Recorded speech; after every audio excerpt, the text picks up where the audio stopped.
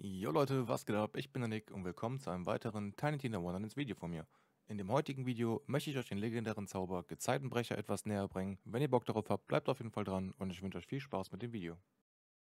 Das erste, was ihr über den Gezeitenbrecher wissen solltet, ist, dass der Gezeitenbrecher ein legendärer Zauber ist von dem Hersteller Miraculum und ihr den Gezeitenbrecher nur spielen könnt, wenn ihr auch das DLC Cold Captors, was am 21.04.22 erschienen ist, auch besitzt. Ansonsten könnt ihr den Gezeitenbrecher zwar droppen, aber ihr könnt ihn nicht benutzen, genauso wie die ganzen anderen Items, die zusammen mit dem DLC erschienen sind. Verbessert mich da gerne, wenn ich falsch liege, Leute. Ich habe es halt mit einem Kollegen getestet, der das DLC nicht hat und er konnte halt weder den Zauber, noch Ringe, noch irgendwelche Waffen aus dem DLC benutzen. Und ja, das ist der Grund, warum ich euch das hier sage. Und dann kommen wir direkt zu Punkt Nummer 2, und zwar, was der Gezeitenbrecher so drauf hat und was den Zauber so geil macht. Wenn wir mal zusammen hier unten in die Itemkarte gucken, feuert eine Welle, die Ziele zurückstoßt und bei Zielen eine Weile durch Nest anwendet. Das heißt, verwenden wir jetzt den Zauber, können wir die Gegner somit ein bisschen zurückstoßen und auf den Gegnern einen Debuff hinterlassen. Und dieser Debuff ist in dem Fall unser Durchnässen, was folgendes bringt. Durchnässte Feinde nehmen 150% Schaden durch Blitze und Frost, aber weniger Schaden durch Feuer. Kurz an der Stelle, Leute, es sind auf jeden Fall keine 150%, sondern so um die 50%, vielleicht ein bisschen mehr, aber grob um die 50%.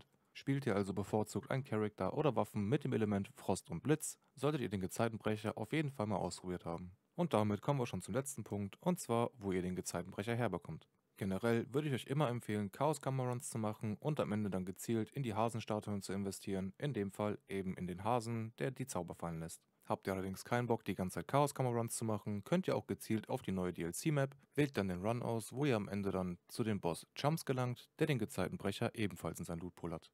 Das soll es aber auch erstmal von mir gewesen sein. Wenn dir das Ganze hier gefallen hat, würde ich mich sehr über einen Daumen nach oben freuen. Und ansonsten würde ich sagen, ich wünsche noch einen wunderschönen Tag und wir sehen uns im nächsten Video, Leute. Haut rein.